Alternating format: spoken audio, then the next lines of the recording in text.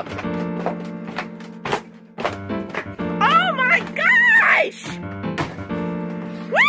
Also, I'm happy for Andy to show up after work and order a few pizzas, and Lucy and Zachary will show up at 7 p.m. so we can have movie night. So much help that was. I will find my Xbox if I even have to go to hell and back. The final election results are in. Guess who won? It was Edna Ashtray Harrington. Looks like it's time to pack my bags and move to New England. Oh my god. Oh come on, really? It had to be that moron jerk?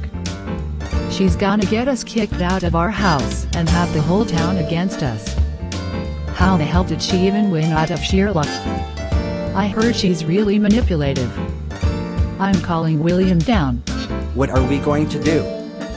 She's probably going to ban anything fun or amusing like staying up after 9:30 p.m. or burning electronics and homework on fire. Wait, that's a note. What does it say?